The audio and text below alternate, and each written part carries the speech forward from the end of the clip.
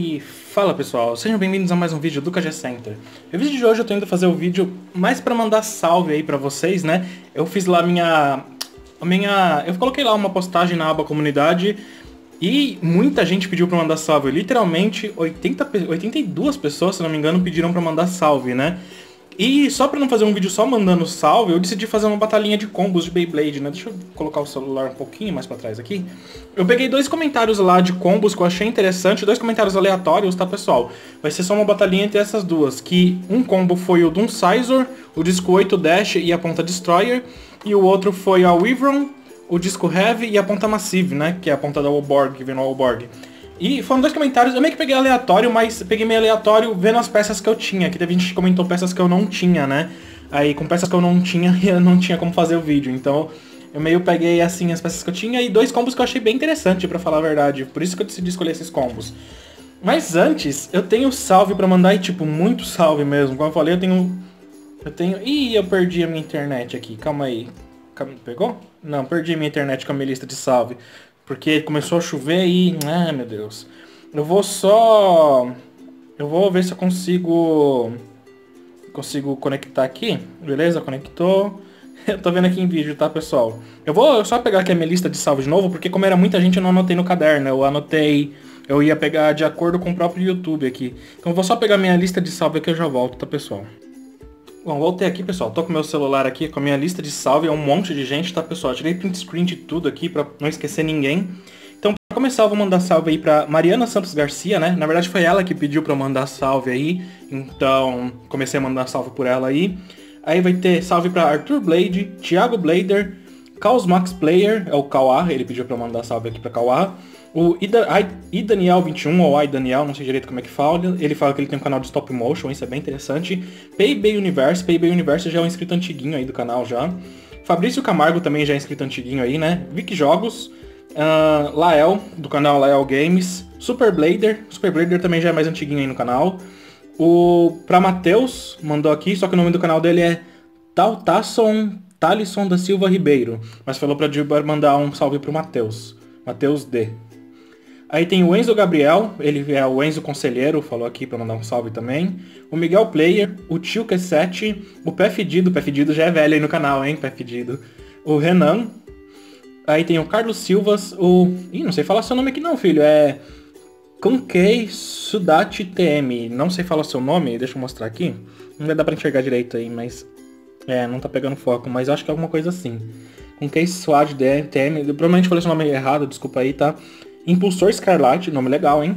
João Aleph, não sei o nome. Não é que eu não sei o nome do canal dele é não sei o nome mesmo. Ele falou pra mandar salve pra João, então tá salvo aí. O Carlos Alberto, Naruto Gamer, o nome dele é Vitor. Canal do João, o nome dele é João Vitor, né?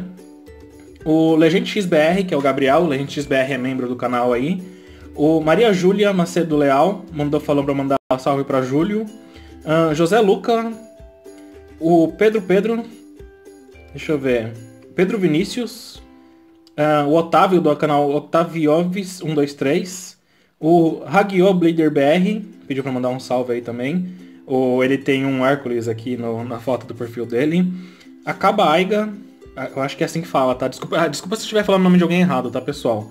Mr. Vault, o Hugo Pereira, o canal Fusão, do canal... o nome do canal dele é o Fusão Gameplay, tem a foto do Mario aí. Caio Ghost Play José, pediu pra mandar salve pro Caio aí. Edileuza Oliveira, manda salve. Edilson Almeida Souza Filho. Ele escreveu aqui, ó. Conheci seu canal graças a Beyblade, você faz um ótimo trabalho. Gosto muito dos seus vídeos, agora nas festas vejo e revejo muitas vezes, é bem divertido. Você poderia mandar salve pra mim, por favor? Tá aí, Edilson Almeida. O Rei Monk de Luffy, aí sim, esse aqui curte One Piece, né? Falou que aqui o nome é Sabrina, né? Então, tá aí, o nome dela é Sabrina, na verdade, do canal Rei Monk de Luffy. Aí tem o irmão King, engraçado, né? É uma menina colocou o nome do Ruffy, né? Do One Piece aqui, é bem interessante isso aí. Aí tem os irmãos King aqui, né? Aí canal bem parecido, King Game Center, irmão King aí. Go Black Games, Alisson Bento Ferreira, não tem o dia aí, né? O Cage Games My System, Davinic FF, Senhor Cristal. Eu meio que tô demorando um pouquinho, que eu vejo se eles não colocaram o nome deles, né? Que às vezes eu geralmente falo pelo nome do canal, mas quando a pessoa pede pra escrever pelo nome, né? Eu tenho que falar pelo nome que elas pediram. O Ash Red é antigão aí no canal, e falou pra mandar um comentário junto falando: a Libertadores de 2020 é nossa, assinado Colorado. Grava um vídeo de desenho. Isso é uma coisa que depois mais pra frente eu vou falar com vocês aí, tá, pessoal? Vinícius Ribeiro, o chefão aqui, ó, pediu pra mandar salve pro chefão. O chefão tá inscrito no canal aí. João Bernardo, o Blade Pixelado, curtiu o jeito que ele escreveu o nome aqui. Joshua Blader, Vault Blader, eu acho que é o segundo Vault Blader aqui, mas é outro Vault Blader. O Davi Reis, deve ser algum parente longe aí, né, que o meu nome é Felipe Reis, deve ser algum parente aí, quem sabe. Caio Vinícius Monteiro, o Joselen Matos, ele pediu pra mandar, o nome dele é Matheus, né. Anderson Santos, Sr. Vault Aoi, Ricardo Sampaio, BR Fireteam, Samuel Macedo, Rafael Cristiano, Victor SJ, Lucas GX é antigo aí no canal também, né? Dudu Blader também já é bem antiguinho aí no canal. Beyblade Fire, Gamer 2.0, eu creio que Gamer 2.0 seja antigo no canal já. Até que Parece pediu pra mandar salve, curti a foto do canal do Até que Parece. O AD Gamer, nosso amigo Otávio aí, né? Foi o canal que... Foi o menino lá que eu fui jogar na Parque da Cidade Beyblade, o AD Gamer aí. Molequinho, gente boa pra caramba. Foi muito legal aquele vídeo. Tem um vídeo aí no canal, provavelmente eu coloco aí no final. Ou então só vocês procurarem Me Divertindo com Inscritos aí, que vocês vão achar, né? Arthur Blader, VH Blader, Akira Omega, ele pediu pra chamar ele de Arthur Poderoso aqui. Então tá aí. Cauã Portugal, já falei do Cauã Portugal, já falei? Eu acho que eu tinha falado do Cauã Portugal aqui. Shu Blader, o Ban, que ele tá usando a foto do Jiraiya do Naruto aqui. Olen JP, Danger, ele falou que eu pra mandar salve aqui pra João Pedro Duarte. Gabriel Jardim, é o Gabriel aí. E mandei salve pra todo mundo, foi muito salve, realmente foi muito salve, pessoal. Nossa, 7 minutos de vídeo só de salve. Vocês são demais, pessoal, vocês são os melhores inscritos que alguém poderia ter, pra falar a verdade. Vocês são muito legais, melhores inscritos que alguém poderia. Então agora a gente vai aí pros Beyblades aí, né? Então vamos montar aqui o Doomscizor, H-Dash e Destroyer contra a Wyvron, Heavy e a Massive, ó, se eu não me engano. E prendeu legal a Massive, hein? Vamos ver então. Então vamos mudar o ângulo da câmera, pessoal. Vamos ver aí, vamos fazer umas batalhinhas 5 pontos. Acho que batalhinha de 5 pontos seria interessante, né? Então, mudar o ângulo da câmera aí e eu já volto, tá, pessoal? Beleza, pessoal? Voltamos aqui, então. E agora, finalmente, a gente vai começar nossas batalhinhas, né? Eu vou usar esses dois lançadores aqui. O com a cremalheira amarela eu vou usar pra jogar o Doomscizor. E com a cremalheira preta eu vou usar pra jogar o Wyvron, né? Lembrando que os combos aí são Doomscizor, H-Dash e Destroyer contra o Wyvron, Heavy e Massive. Então, vai ser uma batalha interessante. Uma batalha de ataque contra defesa aí, né? Creio que vai ser bem interessante pro canal aí. Eu vou jogar primeiro a de defesa, né? Eu acho que é o que faz mais sentido jogar primeiro, seria de defesa. Algumas pessoas falaram que as de defesa, as de resistência, na verdade, falaram que o certo é eu jogar fraco. Isso é uma coisa que realmente eu achei interessante, né? Você não precisa jogar forte, né? Essa aqui é de defesa eu vou jogar meio forte, tá, pessoal? Porque realmente, sei lá, não sei, né? Vamos ver. Então 3, 2, 1, Larry Rip. 3, 2, 1, Larry Rip. E vamos ver aí, né? Nossa primeira batalha. Vamos ver o que vai dar aí. Deixa eu já ir colocando aqui as cremalheiras nos lançadores. Muita gente tem me perguntado também. Ih, tá sem foco? Ih, não vi. Realmente não vi qual foi que deu o burst primeiro, então eu não vou contar, tá, pessoal? Porque eu só vou conseguir ver isso em replay depois, então vou contar como um empate aqui. Muita gente me disse, tá me perguntando, né, onde tá meus lançadores de corda, meu lançador de corda, na verdade. E eu acho que eu já até mostrei num vídeo aí, ele tá aqui comigo, tá, pessoal? É que eu realmente prefiro usar esses outros lançadores aqui, né, não de corda. Então, ele tá aqui, tá normal, realmente não quebrou, tá, pessoal? Ele tá funcionando de boa. É que realmente eu gosto mais de usar os lançadores de cremalheira, não sei porquê, eu prefiro. Vamos lá de novo, 3, 2, 1, Larry Rip. Joguei meio fraco, hein? 3, 2, 1, Larry Rip. Vamos ver.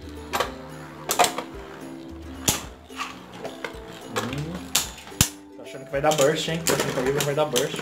Ó, e agora? Agora eu não sei, pessoal. Eu não sei se ela parou primeiro ou se ela deu burst primeiro, realmente não tenho certeza. Eu acho que ela já tinha dado burst, porque quando eu falei que a Wyvron vai dar burst, pra mim ela já tinha dado burst. Eu tô achando que ela só não desmontou. Tô achando que a molinha só não, tipo, não fez explodir mesmo. Mas pra mim ela já tinha dado burst. Então eu vou contar como se fosse 2 pontos. Aí, eu vou contar como se fosse 2 pontos, tá, pessoal? Mas vocês deixem nos comentários, tá? o que vocês acham que aconteceu, que realmente não sei. Então eu vou contar como se fosse 2 pontos pra Doomscizor, mas é aquilo, vocês deixem aí comigo nos comentários, porque realmente eu não sei se ela parou primeiro ou se ela deu burst primeiro, então eu vou contar como se tivesse sido burst. Vamos lá então, né, pra nossa próxima batalha, 3, 2, 1, largou. Nossa, calma aí, eu vou jogar de novo. Vem aqui, vou jogar de novo que eu joguei totalmente fora. 3, 2, 1, largou. 3, 2, 1, largou. Beleza.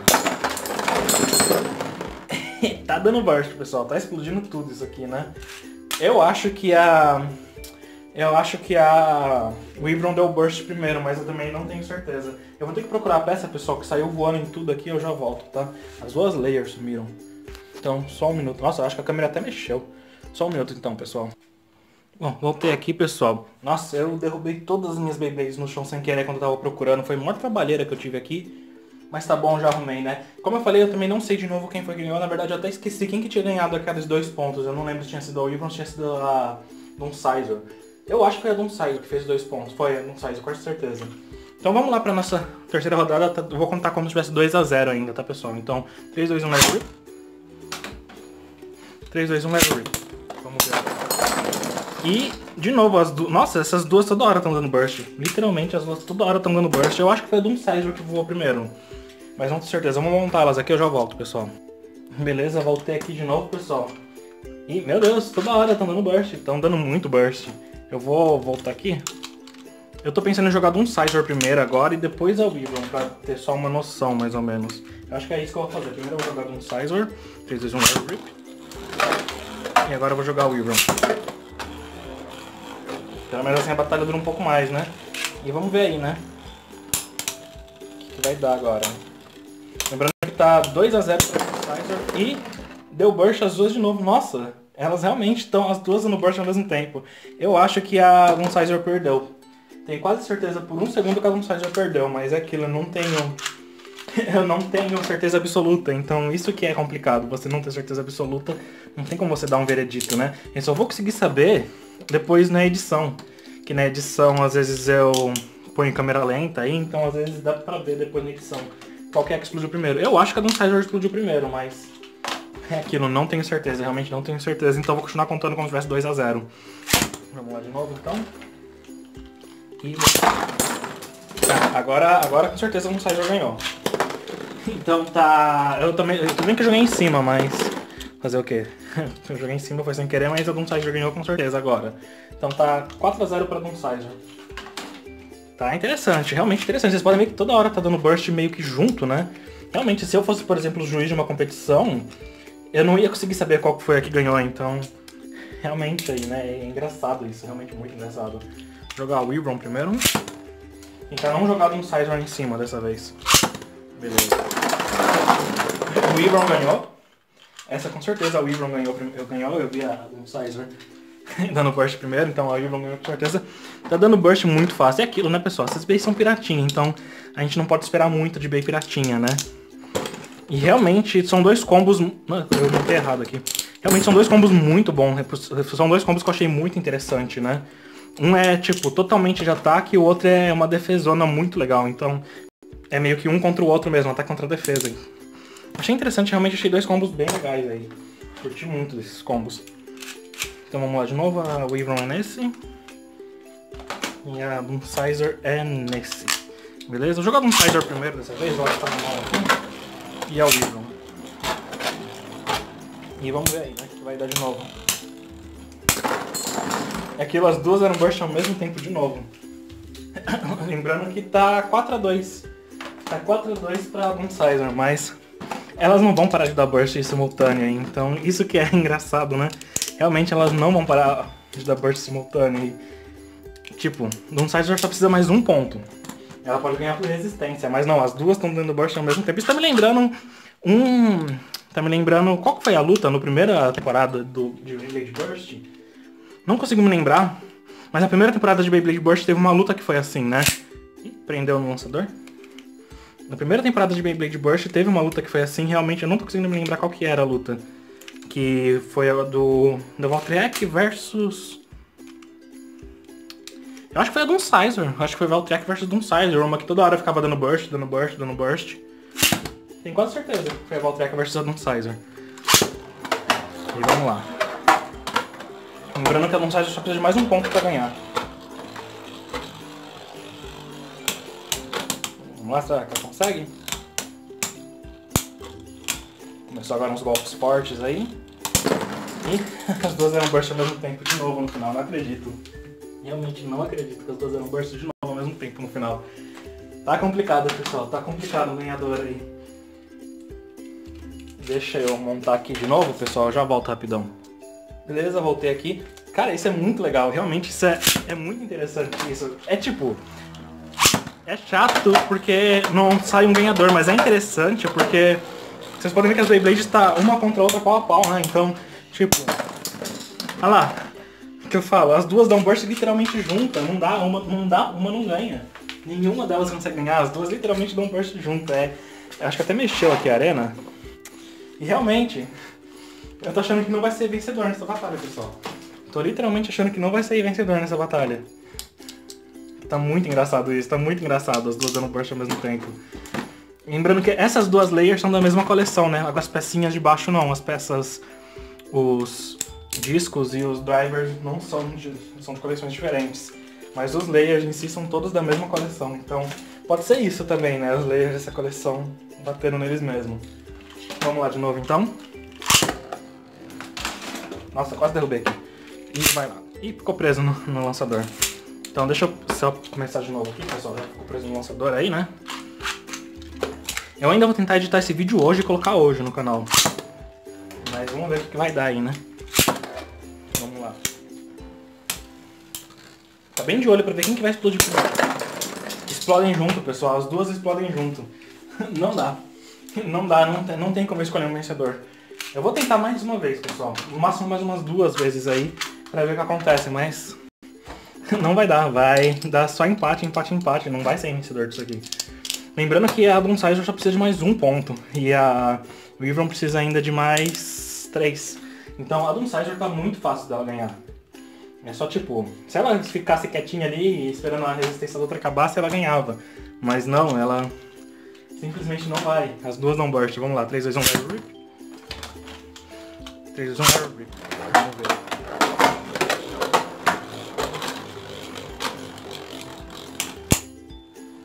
O burst girou. Tenho certeza que girou o burst de uma. Agora vai, hein? E 3-4. 3-4 pra Doomscizor. Pelo menos não foi de burst, né? Realmente pelo menos não foi de burst. Eu consegui jogar a Wyvron mais defensiva aí, né? Realmente ela ficou bem mais defensiva. Mas ela quase deu burst. As duas quase não deram burst de novo. Então tá 4-3 pra Doomscizor. Vamos lá então, 3, 2, 1, Larry Rip. 3, 2, 1, Larry Rip. Vamos lá.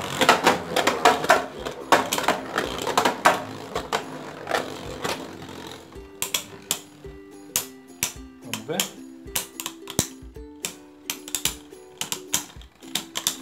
E... 4-4. A Wyvron conseguiu empatar. O Wyvron conseguiu empatar e agora... Ah, meu Deus. Pelo menos não tô mais dando burst toda hora, mas agora... Empatou, vamos ver o que vai dar. Provavelmente agora vai ser a luta final. Ó, o Wyvron quase não virou. Nossa, nenhuma das duas quase deu burst. As duas ficaram bem intactas dessa vez. Então... Meu Deus, essa batalha tá insana. Essa batalha tá muito insana. Vamos lá de novo. 3, 2, 1, Larry Rip. 3, 2, 1, Larry Rip. E... A Wyvron deu burst, mas ela já saiu do estádio. Cadê? Ah, achei ele. Calma aí, só um minuto, pessoal, que eu vou pegar as peças aqui todas. Mas antes de pegar as peças todas, ó, pra vocês verem que eu não tô mentindo, a Doomscizor não deu burst, tá? Ela só simplesmente saiu do estádio. Então, não vou contar essa batalha, porque enquanto uma explodiu, o outro saiu. Então, na verdade, a que explodiu teria perdido, né? Se for parar pra pensar. Mas, como a outra saiu, porque o campo meio que desmontou, eu não vou contar. Realmente, eu vou fazer mais uma. Pra mim tá 4-4 ainda. Eu tô tentando ser justo com as duas Beyblades, tá, pessoal? Literalmente tentando ser justo com as duas Beyblades. Pra mim tá 4-4. Só vou dar uma olhada aqui se o campo não vai soltar de novo, né? E vamos lá. Tentar fazer a batalha final aí, né? De vez agora. 3, 2, 1, Larry Rip. 3, 2, 1, Larry Rip. Vamos ver. Agora foi. Agora foi. Doomscizor ganhou de 6-4, né? Foi em Burst. Doomscizor ganhou de 6-4 aí da Wyvron. Essas batalhas foi realmente uma batalha muito insana, foi uma batalha muito divertida de ter feito. Nenhuma queria perder, as duas davam burst ao mesmo tempo. Nenhuma queria perder, as duas davam burst ao mesmo tempo. Realmente foi muito legal. Nossa, foi muito legal que eu filmei tudo isso. Isso foi o mais divertido de tudo, né? Mas é isso aí, pessoal. Esse vídeo vai ficando por aqui. Espero que vocês tenham gostado. Eu vou tirar uma fotinho aqui pra thumbnail. E tirou a foto pra thumbnail, beleza? Espero que vocês tenham gostado. Não se inscrevam no canal se vocês ainda não forem inscritos. Lembrando, toda semana tem vídeo novo aí, né? Estamos quase chegando a 20 mil inscritos. A gente tá com 19.100 da última vez que eu vi, né? Isso é muito legal. Talvez a gente consiga chegar nos 20 mil antes de acabar o ano aí. Não tenho certeza, mas tem uma grande chance da gente conseguir chegar nos 20 mil antes de acabar o ano. E isso seria muito interessante, né? Realmente muito interessante. Mas no mais é isso, pessoal. Nos vemos no próximo vídeo e falou!